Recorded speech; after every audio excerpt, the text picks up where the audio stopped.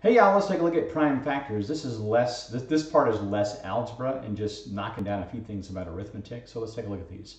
You should know that a prime number is a number that is only divisible by itself and 1. The smallest prime number is 2. Then the next prime number is 3, then 5, then 7, then 11, then 13, and so on. In other words, you're talking about numbers that don't have any other factors at all except for themselves and 1. Now 2 is an even number. It is the only even number that is a prime number. Every even number like 4, 6, 8, and 10, obviously you can divide by 2. So those are out. So the other prime numbers from 2 will be, again, 3, 5, 7, 11, 13, 17, 19, 23, and so on. Notice that all of those are odd numbers, and that's the way it's going to be to infinity. All right. Composite numbers are composed of, other prime numbers. So if you could have a number like, let's say, 42 or something like that. All right. Well, that is made up of 7, right, times 6. All right. And we usually will break down numbers. What we're doing today, we're not just going to put 7 times 6 because that is not a prime number. Instead of putting 6, we'll put, okay, well, that's divisible into 2 and 3. So we would say something like this: 42. The prime numbers that are the factors of 42 would be 2 times 3 times 7. A lot of times we'll write them in order from least to greatest, and there we go. Okay. All composite numbers are made up of prime numbers. If you keep breaking them down and breaking them down and breaking them down, you will eventually get a string of prime numbers like 2 and 3 and 5 and 7 and 11 and so on. So let's do a few of those. Okay. Express 80 as a product of prime factors. And this is what we're going to do, something called the factor tree. So we'll take an 80 like this. You can do this any way you want. All right. Well, I'm just going to do this several ways. How about this? To just show that it doesn't matter how you do it as long as you do it right. All right. What I would do is you could go, well, okay, I'm going to knock this down into factors of 80. You might recognize, let's say, oh, well, since this is an even number, it's 2 times 40. And what you're going to do is you're going to circle and hang on to the prime factors. Somebody else might say, oh, well, 80 is 8 times 10. And you wouldn't circle either one of those because neither one is a prime factor. Somebody over here might say, oh, yeah, I know this one. This is going to be 20 times 4. Or maybe somebody knows, oh, 16 times 5 is 80. 5 is a prime number. Got it. Okay. Well, over here, this person would go, okay, 40, that's another even number. So 2 times 20. And then, oh, look, 2 times 10, and then, oh, there we go, I got 2 times 5, okay? And look, these are all prime numbers left. So the person goes, okay, that's going to be 2 times 2 times 2 times 2. We'll just call it 2 to the 4th power times 5, and that is the breakdown of all the prime factors of 80. This other person would go, okay, 8 is 2 prime number times 4. Oop, 4 is a prime number. That's 2 times 2, as far as I can go on there. 10 is 5 times 2, and okay. So I've got 1, 2, 3, 4. That's 4 2's, 2 to the 4th power times, there's my 5. And lo and behold, this looks exactly like this person over here. Doesn't matter what order you do in it. This person over here, the 5 is a prime number. Well, 16, we can bust that down into, let's say, 4 and 4. And 4 and 4 goes 2 and 2. And of course, the other 4 goes 2 and 2 as well. Well, lo and behold, 2 times 2 times 2 times 2 times 5. Same thing here. Doesn't matter how you do it. All right. Let's do 147 as a product of prime factors. And this is an old trick. Sometimes they will use in like SATs, other standardized tests. You might look at this and go, I don't know what in the world that is. I mean, but you probably should know that any number, you can add the digits up. The 1 plus the 4 plus the 7, that adds up to 12. If a number's digits add up to a number like 12, which is divisible by 3, then that number is also divisible by 3. And you can tell immediately, you can knock out, if this ends in a 7, this is not going to have anything like 2, 4, 6, 8, or 10. No even numbers will be a factor of this. So you can just try odd numbers. Well, again, you should know that 3 trick. But let's go ahead and put 147. And we know it's divisible by 3 because 1 plus 4 plus 7 equals 12. 12 is divisible by 3, so is this one. If you did the long division, you would get that this is equal to 3 times 49. Of course, we all know what 49 is, 7 and 7. So you could write 3 times 7 squared if you want to do that. All right? Okay, let's, we're going to slightly twist it up a little bit about our equations, solving equations and coming up with algebraic equations based on sentences like this. So let's do this first. Pause it right now and let's solve that equation. Go ahead and pause it. Okay, well the sum we know is addition. We're going to add twice a number and 17 is equals 55. Okay, so 2x, oops, excuse me, I'm going to subtract the 17, which means I'll have 2x. 55 minus 17 is 38. Then I'll divide by 2, and 38 divided by 2 is 19. We've done those before, right? Okay, so we can do those, all right? This is a statement. Look at this word right here. That's the chapter title, unequal quantities. Unequal quantities. This is slightly different, a little bit more of a challenge, but I think you can do it. It shouldn't be that big of a deal, all right? Let's look at this one. So I would write this down, this example down, so pause and copy and take this as a model, okay? Twice a number is 42 less than 100, excuse me, negative 102. Find the number, okay? So let's take a look at this.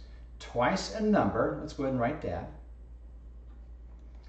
is 42 less than 102. So what we can do is we could say, well, it's equal to 42 less than 102. So negative 102, but 42 less than that is minus 42. Okay. All right, find the number. Well, we have 2x that equals negative 144. We'll divide by 2, divide by 2, and negative divided by a positive is a negative. 14 divided by 2 is 7. 4 divided by 2 is 2. And there we go. Okay. All right, we'll do another one of these. 5 times a number is 72 greater than the opposite of the number. So let's copy that down as well. So pause and copy. All right. Let's just think about this for a second. Let's look at this like a seesaw. Okay, you want a seesaw to have everything equal on this side and equal on that side if you want it to balance. 5 times a number is 72. Okay, so in other words, we have 5 times a number here. That's 72 greater than the opposite of the number. Usually we'll have just an equal, oh, it's equal to, you know, the opposite of the number, which is like that. But the only problem is, this over here is 72 greater than. In other words, what we really have is a seesaw that looks like this. We have a 5x here, and we have a negative x. And this thing is 72, we'll call them pounds, pretend like they're kids. This is 72 greater than this side over here. So there's 2 things we can do. Either, because this is 72 pounds, we'll call it, greater, we can subtract 72 from here and write ourselves an equation. Or we can just go, well, since this is 72 pounds heavier, what we can do to make things equal is to add 72 pounds on the right side. So that would be our equation. You could say 5 times a number is 72 greater. In other words, this is heavier. So we're going to have to take a 72 and add it. And then the opposite of the number would be negative x. Of course, if you wanted to put negative x plus 72, totally fine. Exactly the same thing. No worries. And that's our equation. All right? It might take you a few weeks to get the hang of this. No problem. Don't worry about it. All right? Let's go ahead and get rid of our negative x on the right by adding x to both sides. That's a 6x, and that's a 72. And we divide by 6, and of course, 72 divided by 6 is a 12. There we go. If you can visualize the seesaw, that's helpful for you to figure out what's going on. Let's do that again on this one. If the sum of twice a number and negative 14 is multiplied by 2, the result is 12 greater than the opposite of the number, blah, blah. Okay, we don't need to write this part here. Okay, so we have a seesaw. All right, let's visualize this seesaw. The sum of twice a number, negative 14 is multiplied by 2, the result is 12 greater than blah, blah, blah, blah. Okay. Okay, we've got twice a number and negative 14. The whole thing is multiplied by 2. So we have the sum of twice a number and negative 14. So we have 2x minus 14. If it's multiplied by 2, that's what it looks like. All right? This is 12 greater than the right side. So this is sitting here like this. It's 12 greater than this side. This side is called the opposite of the number. So what's this side look like? It's negative x, right? So if this blah, blah, blah, blah, blah is multiplied through, in other words, this side of the seesaw, this is 12 greater. Ooh, it's hanging down by 12. It's got more 12. So to make things even, so this side of the seesaw balances out, we're going to have to add 12, we'll call them pounds, to the right side. That makes sense? Okay, so you're going to add 12 to the right side. And there you go. So we can do this part, right? Let's just go ahead and I'll write in bigger letters and numbers here. Okay. All right, so let's go ahead and just distribute the 2. That's going to be 4x. Then 2 times negative 14 is negative 28. And that'll be negative x plus 12. Okay, I will add 28 to both sides. There we go. 4x is equal to negative x plus, and 12 plus 28 is 40. And we're going to clean up the negative x on the right side by adding an x there. And we'll add an x there as well. And we have a 5x that equals 40. And then 5 times what gives you 40? Well, 40 divided by 5. That's what it is. It's 8. There we go. Okay. All right. Let's take a look at this one. Go ahead and pause it. You set this one up. Draw a seesaw if you need to. Set it up. Go ahead and pause it and set it up. All right. Go ahead and do it. Okay. Look what we've got this time. We've got 5 times a number. And this part is 21 less than twice the opposite of a number. In other words, like that. It's going like this. This part is 21 less than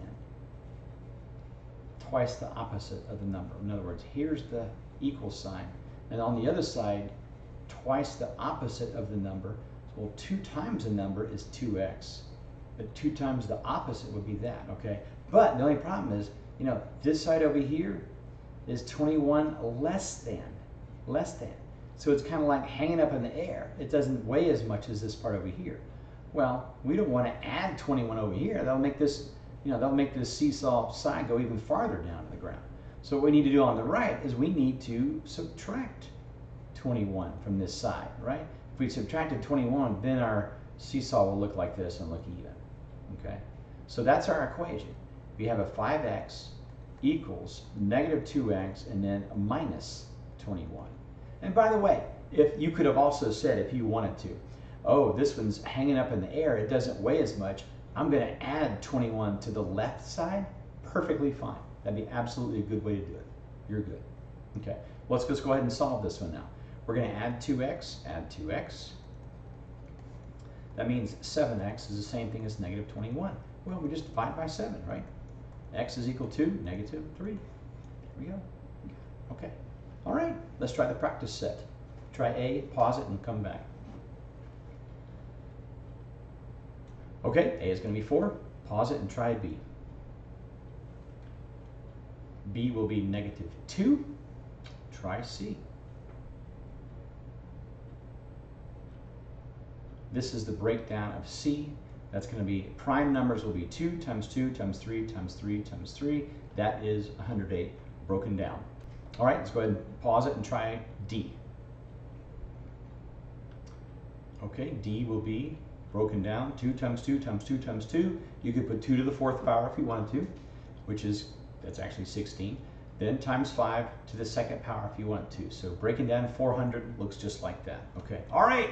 You guys have a great day and good luck on today's practice problems. Take care. See y'all.